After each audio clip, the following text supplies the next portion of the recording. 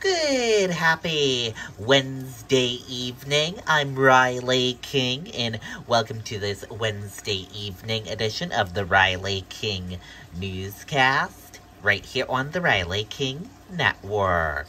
Let's get started right now. First up, former President Trump pleads the fifth in D position. Let's take a listen to that video from ABC News. They say durable is the new black. Okay, no one says that, but it's true. Just ask Sharon. After 3 years. The former President Trump departing the New York Attorney General's office a short time ago. This is after he invoked his Fifth Amendment rights, declining to answer questions today during testimony as part of the civil investigation into his business dealings. ABC News senior investigative reporter Aaron Katersky outside the New York Attorney General's office.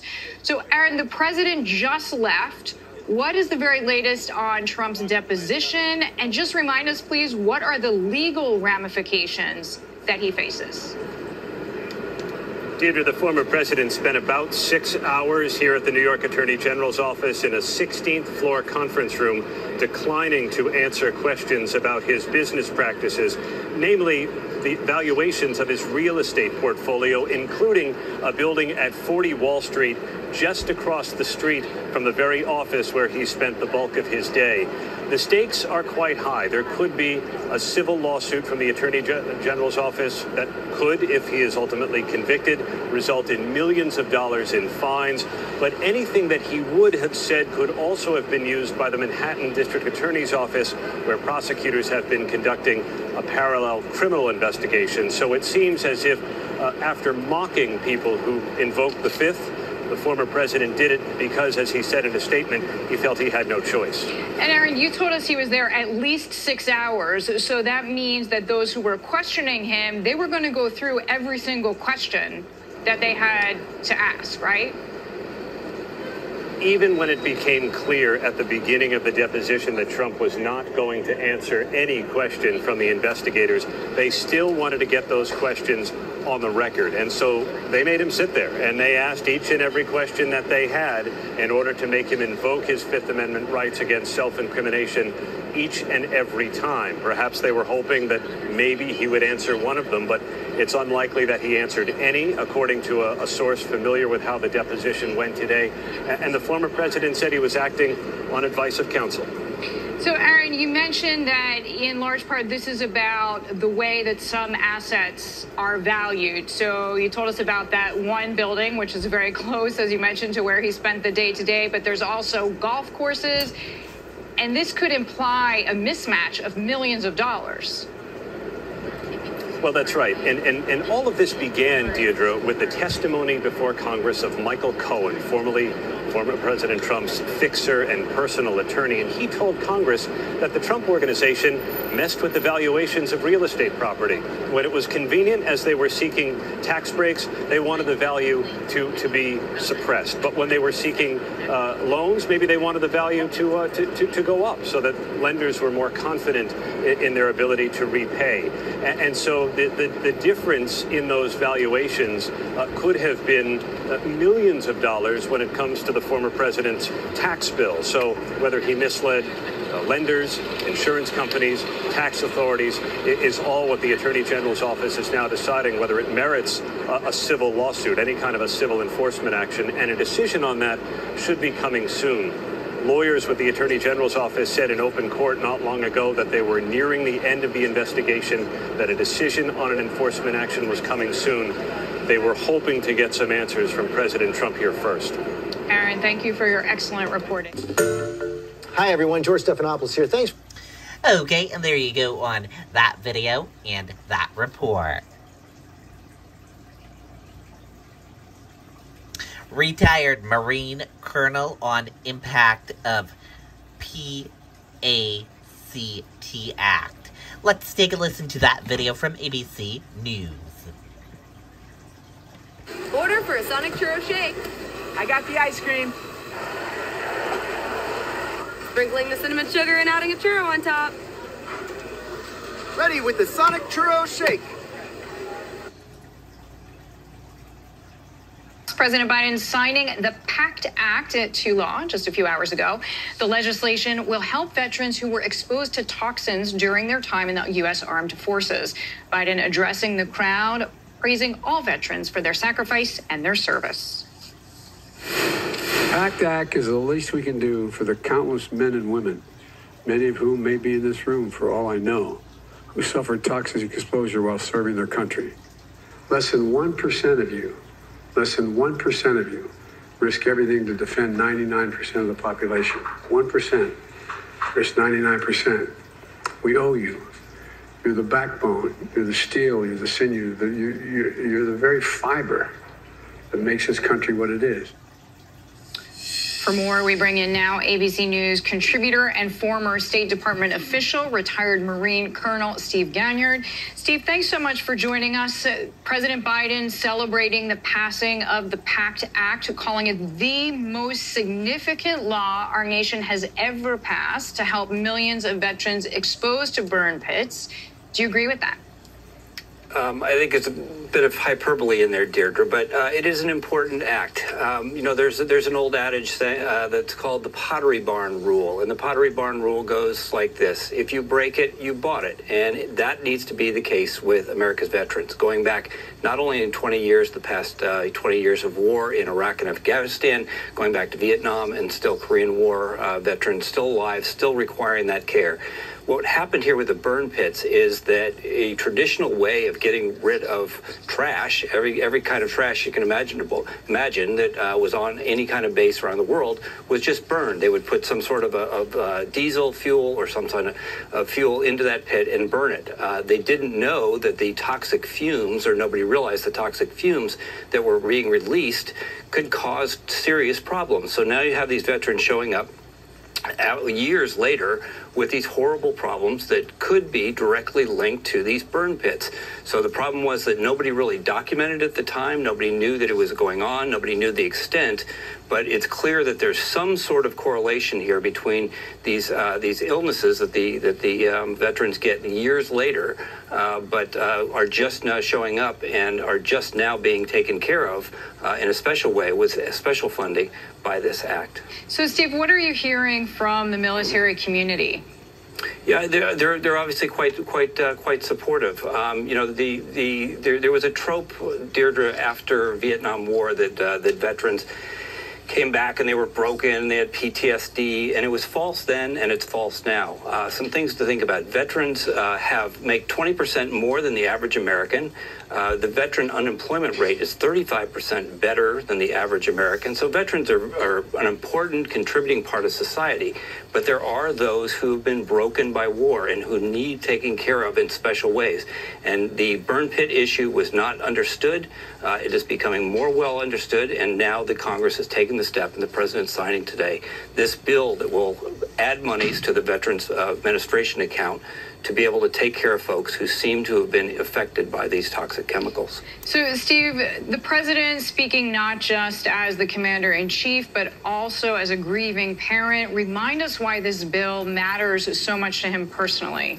Yeah, nobody can, other than a parent who's lost a child, no one can understand that pain. And so somebody like the president who had a son go to war, come home, and you say, oh, they've served, and now years later something turns up that takes their life. And that's what a lot of those veterans that you saw in the room with the president, that's what the shock was, that they served their country, they survived, they came home, had productive lives, and then years later something that they were exposed to, or for some reason they developed these terrible mystery illnesses.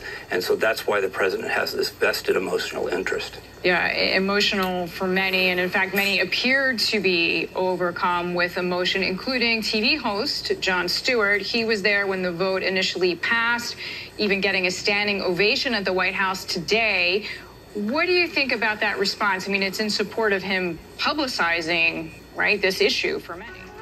Yeah, I mean, Jon Stewart did a great thing here because he pushed forward. He rallied public opinion around this idea. For years, it had been resisted by the Congress, as I said, because there was no metrics. You couldn't say these veterans, or this number of veterans, this percentage of veterans are getting sick with these kinds of diseases because of this kind of exposure. So without that metric, it was all almost anecdotal.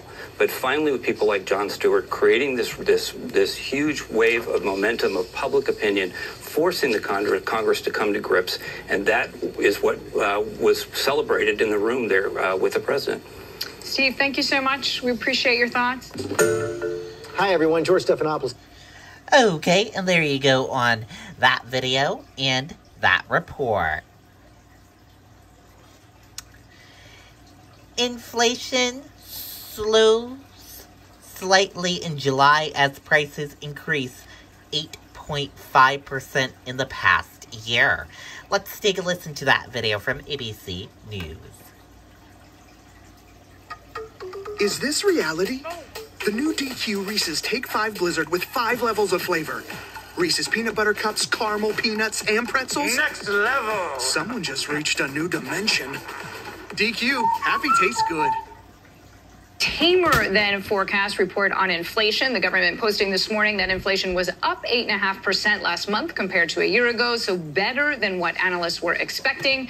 Earlier today, President Biden saying it's a sign inflation is beginning to moderate. We're seeing a stronger labor market where jobs are booming and Americans are working, and we're seeing some signs that inflation may be beginning to moderate. That's what happens when you build an economy from the bottom up and the middle out.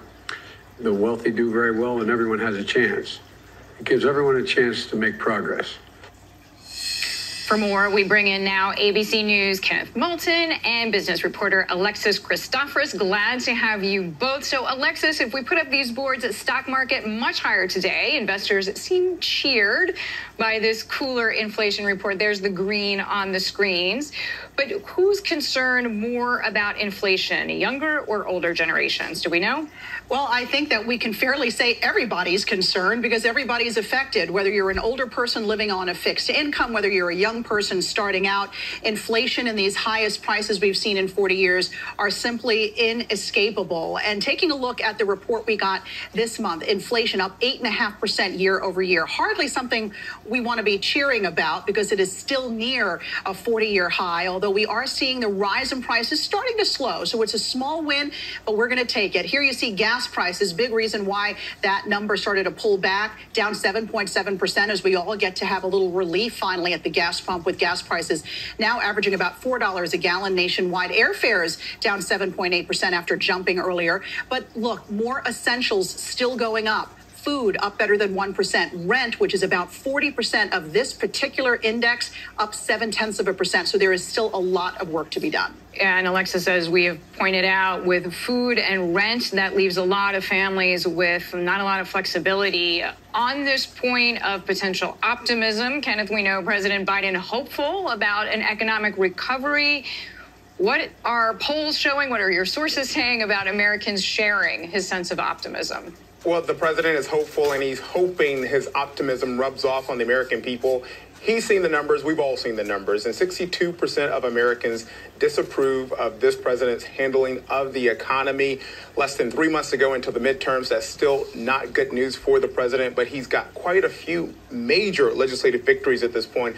Americans just need to feel the impact of these laws in their homes, Deirdre. That makes sense, Kenneth. So we'll see what happens, as you say, with midterms. In the meantime, another big calendar date. Alexis, we know some schools are reopening, depends on where you live in the country. But how is inflation affecting how parents are shopping for their kids? Yeah, like I said earlier, this is inescapable, these higher prices. And so back to school supplies is nothing different there. We've got a basket of roughly a dozen different school supplies. And overall, they're up about 15%. Backpacks are going to set you back. The price, they're up 12%. Now the average backpack going to cost you $70. It looks like Americans are going to be spending $170 more on back to school supplies than they did pre-pandemic. 60% of folks out there shopping say they are looking for sales. They are looking for coupons. They're also turning to, store brands as opposed to some of the more well-known brands. They're looking for any which way they can save and going to stores like discount stores like Walmart and Target. I don't know about you, but I have not started my list yet. I'm trying, holding off, but I got to get there at some point. No, all those tips are important. Kenneth, I want to ask you about this idea, the Inflation Reduction Act. You have been following it from D.C. We know that it's not likely to have a short-term effect, as Alexis was talking about, back to school. What's the long-term best view? Well, this view here in Washington about this Inflation Reduction Act is that Democrats love it. Republicans hate it. Sums up Washington. We know that this act does a number of big things on climate agenda for health care, but on inflation, as you just pointed out, as Alexis has pointed out throughout the day and before here on ABC News Live, the experts say will do little to bring immediate relief. House Democrats are hoping to get it done in the coming days after Senate Democrats passed it over the weekend. The House is back Friday, so we will see how long it takes. Kenneth, thank you. Alexis, thank you. Glad to have you both here. Hi, everyone. Okay, and that is it for this evening edition of the Riley King Newscast, right here on the Riley King Network. Thank you for tuning in and watching. Have a great evening. Good night, goodbye.